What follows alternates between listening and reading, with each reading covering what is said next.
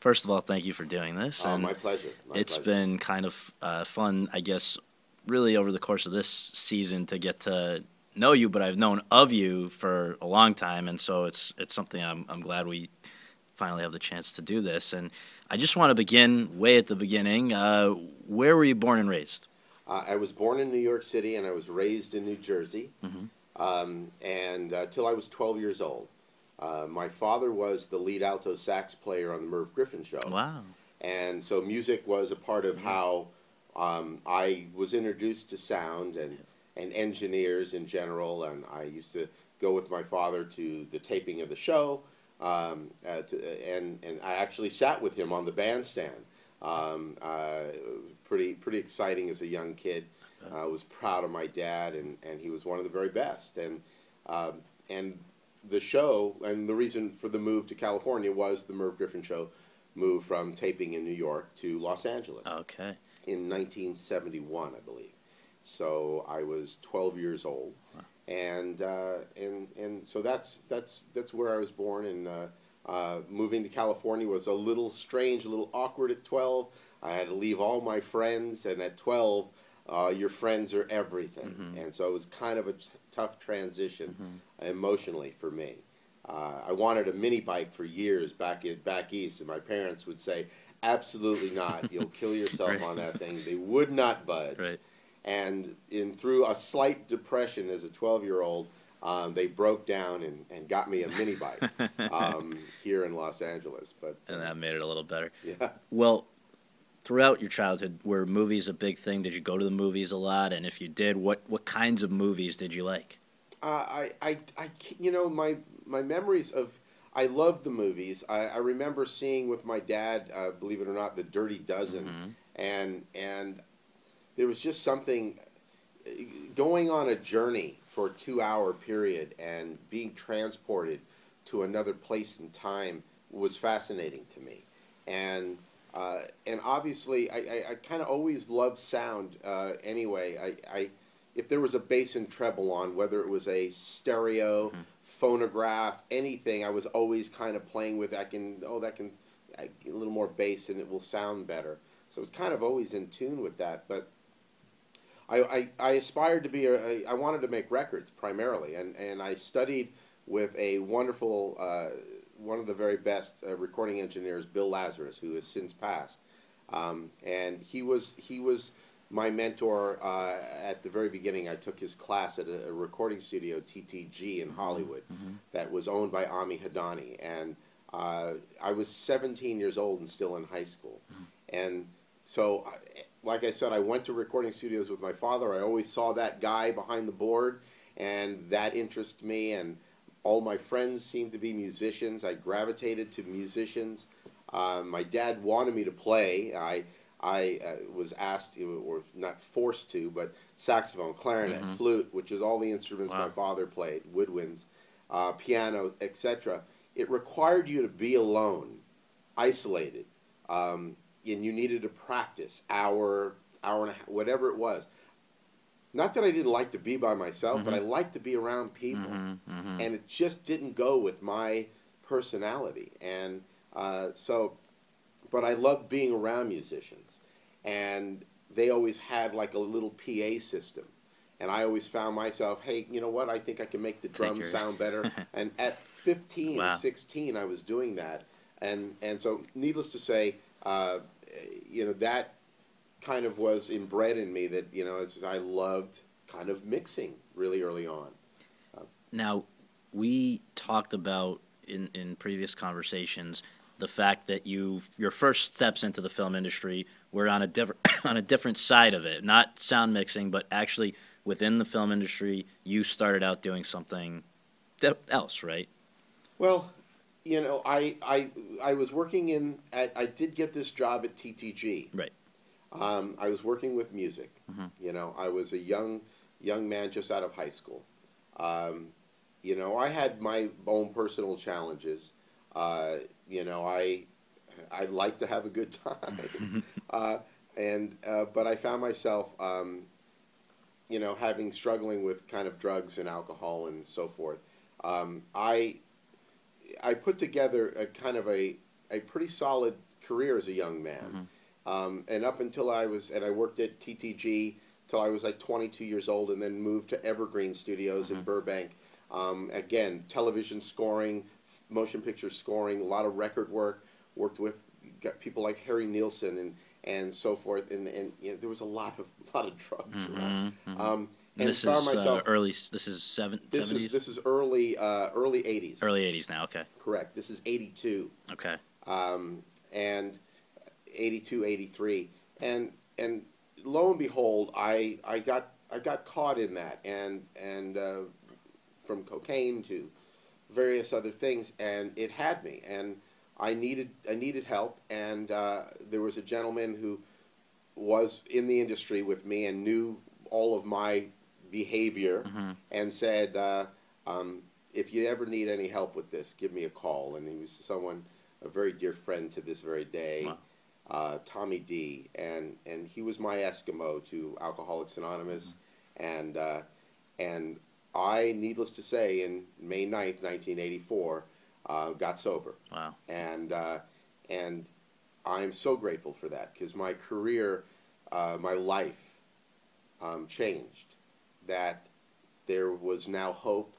I had talent, but that talent wasn't going to survive with this addiction, and I went through and did what they told me to do in Alcoholics Anonymous. I worked the steps. I participated. I cleaned house, trust God, and I worked with others, and my life changed radically. And I couldn't be more grateful. It's probably my greatest gift ever, and I've been able to help others through my life, and yet my career now started to just take a completely different turn. And that's where I wanted to just interject, because when things bottomed out on the other end of things, when you were involved with scoring, from what I understand, just from our prior conversations and stuff, you were sort of told, go until you can get yourself together.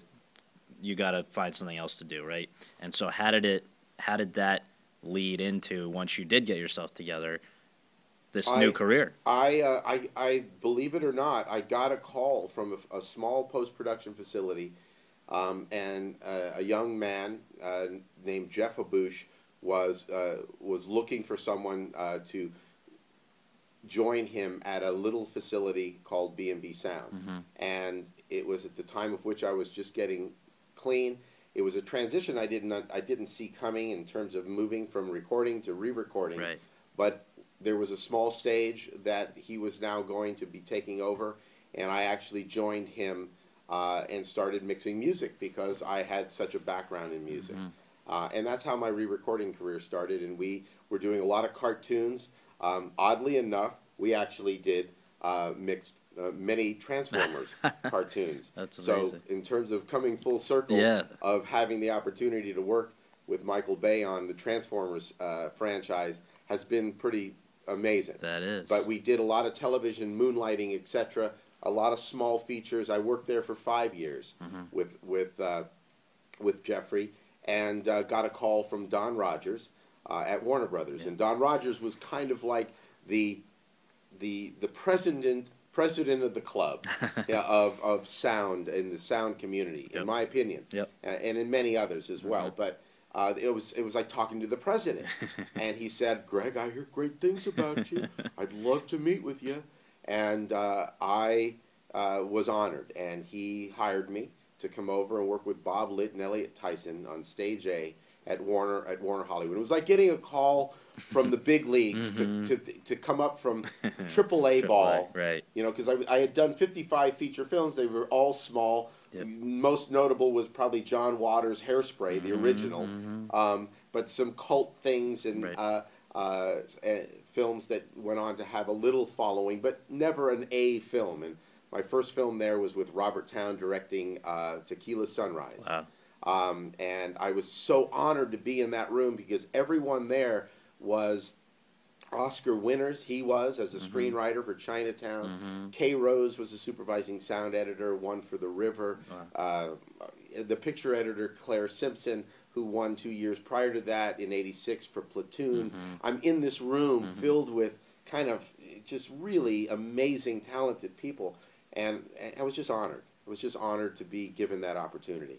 So before we go any further, I have to ask you to clarify something for people like myself who I feel like I follow the industry pretty closely, but even I couldn't necessarily tell you specifically what a sound re-recorder versus other types of sound mixers versus sound editors, what the differences are between them. So can you, to begin with, when you say that you are a sound recorder and you are, by all accounts, one of the best, if not the best at that, what is it? What does that specific job entail? And then what is the distinction between sound mixing, which that generally falls under, and sound editing?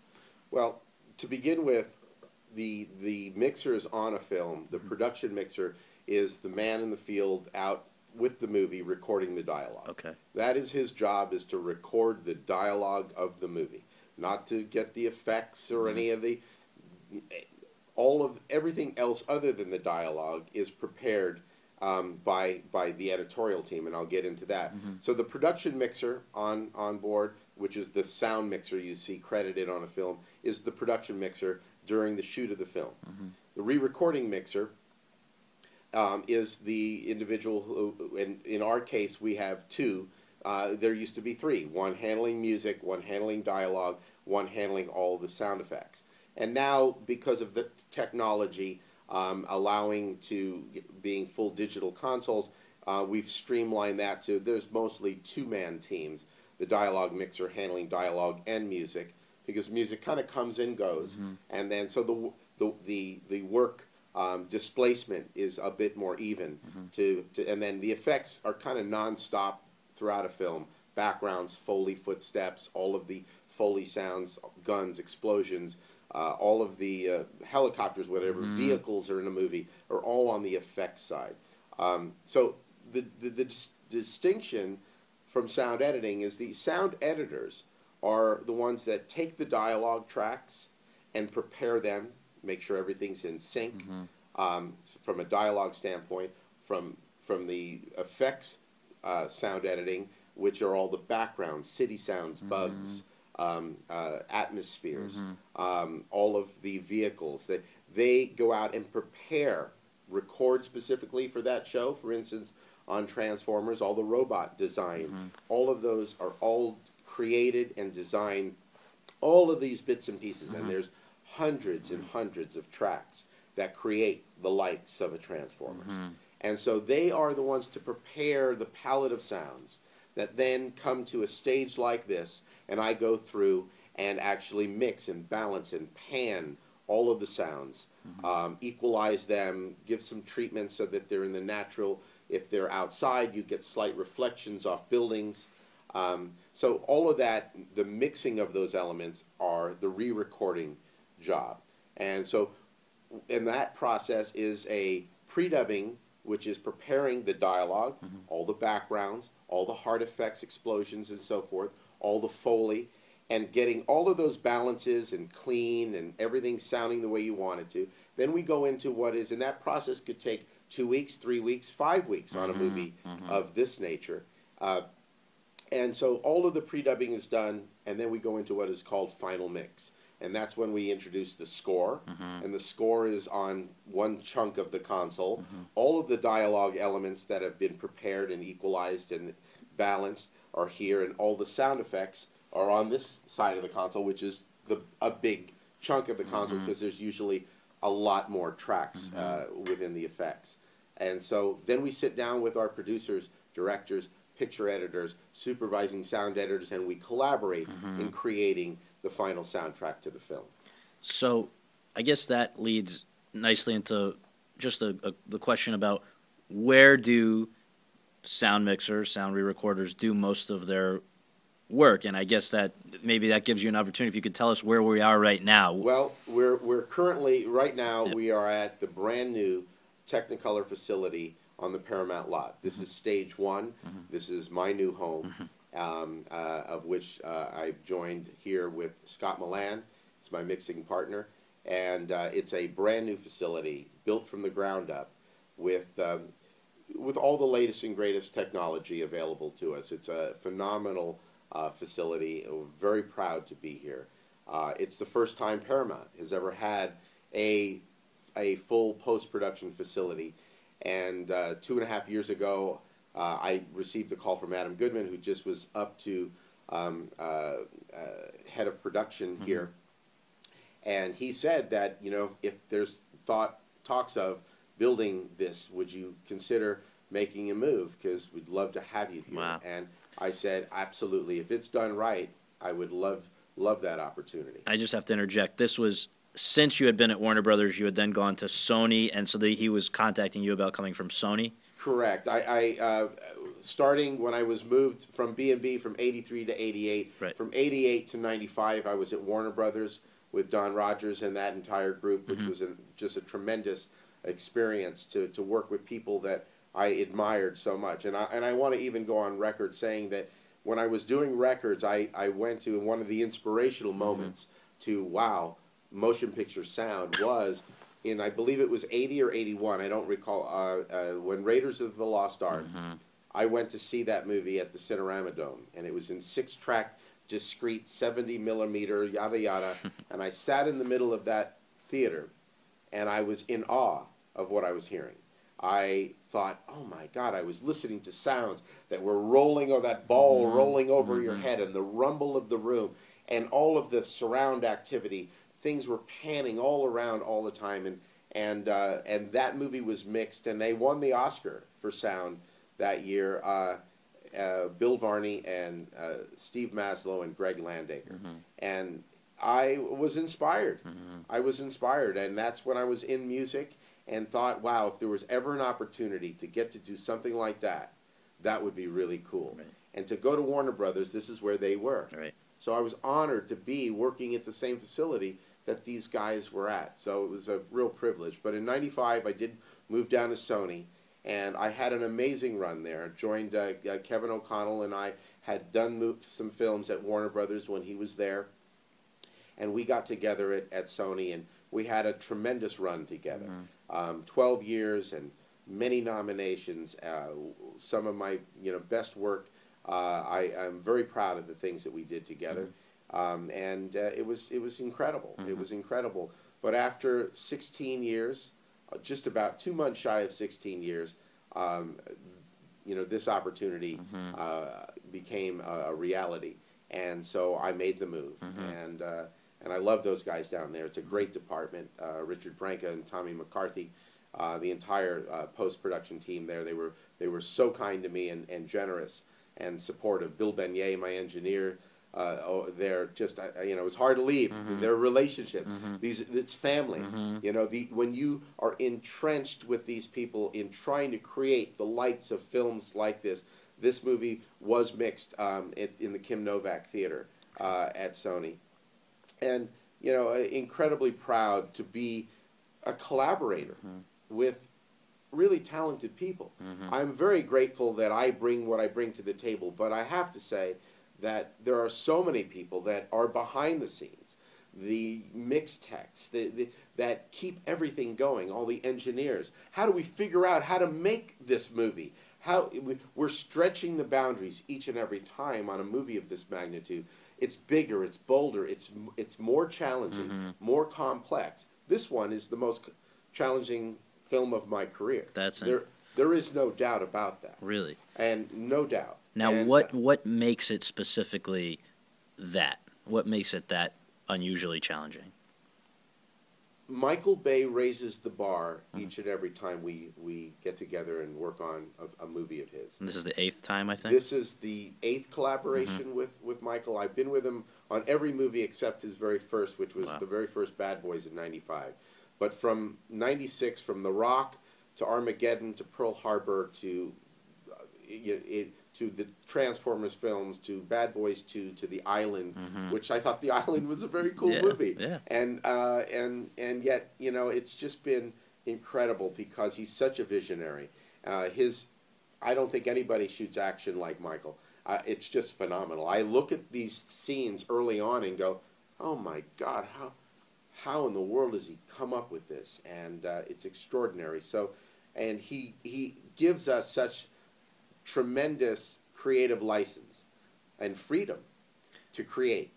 He certainly has his own ideas, and his own vision, but he really lets us kind of go, and then he'll reel us in, and I like this, like that, don't want this, etc. But this movie, being that it's a culmination of the first two were very challenging, and he said originally that we were going to tone the action down in the third one, be a more, not so much sophisticated, but kind of intriguing, more espionage. This movie actually has more action than the previous two. One of our supervising senators says, I think it's got the amount of action that both combined. It is the biggest, it's epic. The set pieces in this film are extraordinary, and they're very difficult from a sound design standpoint as well as a mixing standpoint. Very difficult to do and make believable and not be overwhelming. And my main objective is to have definition and detail. I want to hear all the nuances. I don't want it just to be loud and abrasive. I want it to be creative and enjoyable to be listened to. Now, when a director when you work with a director, or generally when sound teams work with a director, I guess let's take the case of this film. Michael Bay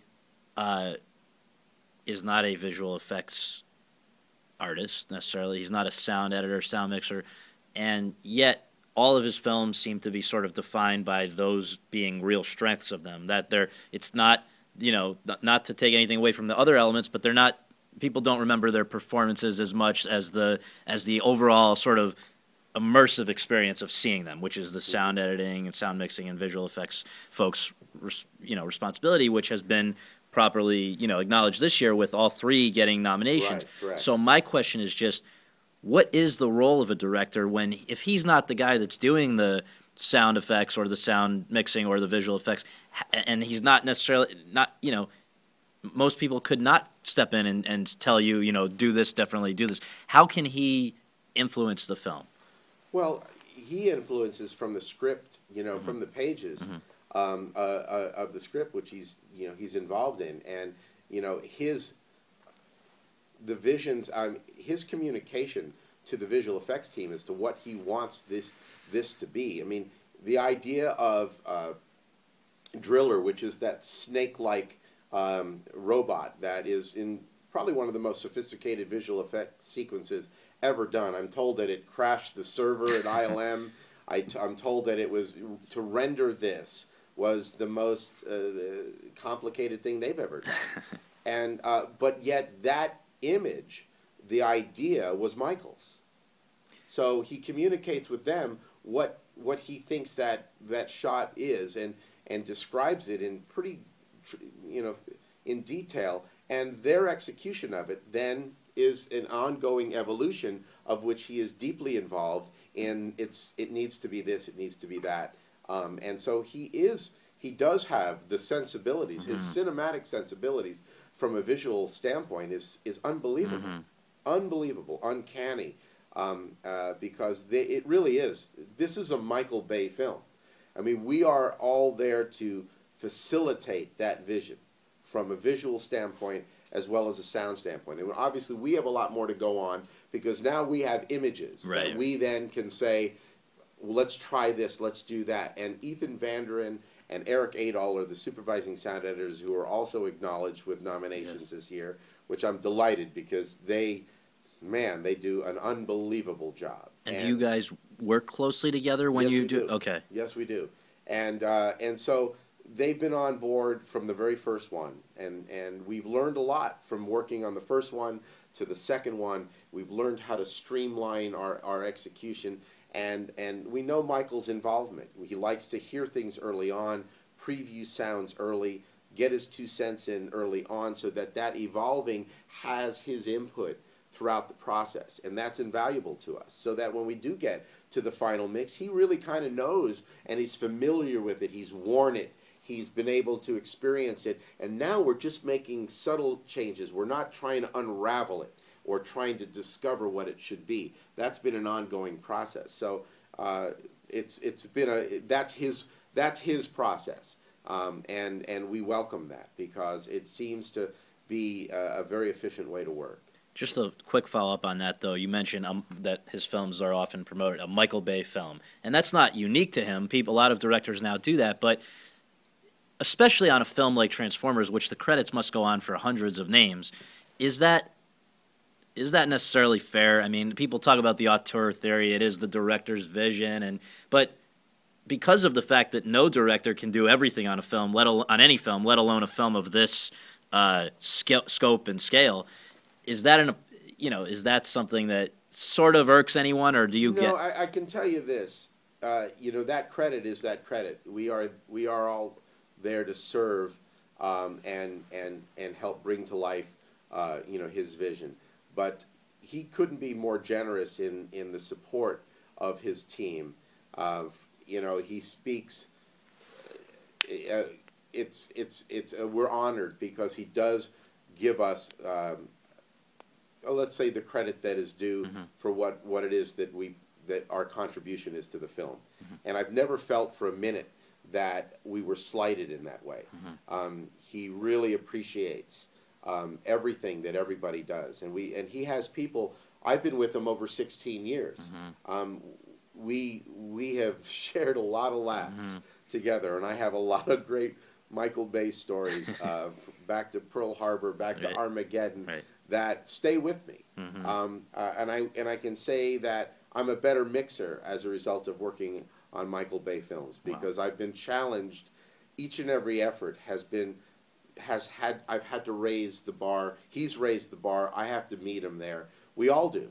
Everybody. The expectations are high, and I welcome that, because, like I said, it's made me who I am today, along with all the various filmmakers, Sam Raimi, Philip Noyce. It's been an extraordinary opportunity to work with such diverse talent and directors and film editors and other supervising sound editors, that to get ideas, listen to how other people work, and it's unbelievable. But Michael is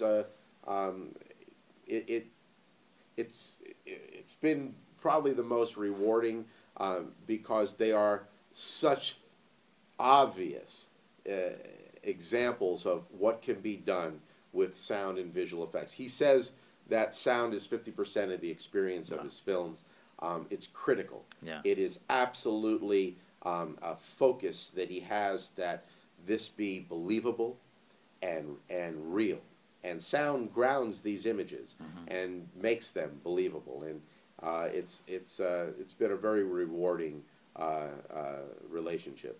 The last thing that I'll bother you with is just this Oscar aspect of all of this, which, I mean, obviously you don't come to work every day with that on your mind, but it is one of the cool byproducts of, doing what you do very well. True. And so, just for people who may not know, this year was brings your 15th nomination. We're now waiting to find out. I guess we're less than 3 weeks away from the Oscars now. Right. And you share currently a spot in the history books that I think you'd probably be very happy to give up, which is that aside from your former partner Kevin O'Connell, who has a few more, you are the most nominated sound mixer without having won yet. And this goes back to 1989, your first nomination for Black Rain, and it encompasses many of the films that you've mentioned already, including one year, I guess 1998, where you were nominated twice for Mask of Zorro and Armageddon. And so my question for you to begin with, just, do you feel that there's some – I want to phrase this intelligently here. The people who work with you or who work in your field and know what it takes to do, they're the ones that pick the nominations each year, and they've seen it fit to nominate you 15 times. Then, for whatever reason, the Academy says that the people who weren't necessarily qualified to pick the nominees, all the other branches, makeup, costume design, people who have nothing to do with what you do, are now qualified to pick the winners. And so, is it fair to say that probably leads to films being rewarded in these categories that are more generally popular as opposed to specifically sound mixing examples of quality? Well, to begin with, it has been an honor to be singled out, but from my peers, without question, because that is truly they know what it takes to do this work, and yet when it does go to the collective membership, in the same way that I really don't know from costume design and art direction, and in other categories that I'm not trained in. They're not trained in sound, and not all the time, but some of the time there are years where simply the favorite film, a best picture that is also nominated in the sound category wins for sound, when there might be several others that from the sound branch consideration might go a different way. And that happens, and that definitely happens. It would be wonderful for my wife had made a recommendation. You know, she said, what if in the same way that when we vote for our city council and propositions, we get a pamphlet, a booklet that tells us what that proposition is. Otherwise, I don't know what Proposition 101A versus, I don't know what that is unless I read about it and get educated about it. And she said, what if the Academy sent out a little paragraph that kind of describes, so that when you are looking at these categories that you might not know, and I would certainly benefit from that myself in these other craft, if you want to call them, categories, that there might be a better opportunity for them to kind of vote more accurately to the work, rather than just maybe their favorite film. And so, I think that makes sense, because like you're saying, it would seem that there are often just coattail winners in the lesser known categories. And I never want to seem like sour grapes no. and whatnot, but there's no doubt there are those times when I look at, even times when I wasn't nominated, and I knew that there would be a show that would absolutely win. If it was left to just the sound branch, this movie would win. And then it goes to something else because it happened to be the best picture of the year, and embraced by, the actors are the largest body of votes. They have 1,800 or some odd members in their branch. And so... well, and they might be more inclined, therefore, obviously, to reward performance-driven films as opposed to effects-driven films, which, when over the years did you feel you had the best shot going in? When were you most optimistic? I thought on the first Transformers in 2007, being that it was such a groundbreaking film from a visual effects standpoint, these robots have never been seen, and it was new and fresh, and it, I thought we really had a great chance that year. I thought back on Pearl Harbor in 2000 was one of my favorite mixed films. Extraordinary to recreate that bombing sequence. That it was literally 20 minutes of some of the most challenging work I've ever done. Didn't happen. So on a number of occasions, I thought we had it, and it just didn't happen. After 15 nominations, do you, A, still get excited when you find out you've been nominated, and B, does it hurt if it doesn't pan out? You know what? I'm always thrilled, and I'm ecstatic. Is it the same as the first one 22 years ago on Black Rain? Probably not. But it's still exhilarating. There's nothing like it. It is a ride of rides. The 30 days from the moment that you're nominated till Oscar night is just such an incredible ride, and it's just fantastic. I wouldn't trade it for anything. And if I were to go on and never win, it'd be tough. But I still know that I've done what I love to do for a living. I'm very passionate about making films and collaborating with filmmakers. And that is my cake, that I relish, that I get to do something that I love to do this much and earn a nice living, and this is just all frosting on a great cake. And that being said, though, if you do win this year, what will that mean to you, and what do you think you'll say? Will you It'll be unbelievable. It'll be incredible. On behalf of my family and friends that have waited an eternity for this, it'll be extraordinary. And I pray and hope that if it's God's will, it will be. And if it's not, I will go on and work hard and do the best work I can do each and every year. And but it's a privilege to be a part of this industry. I'm very grateful.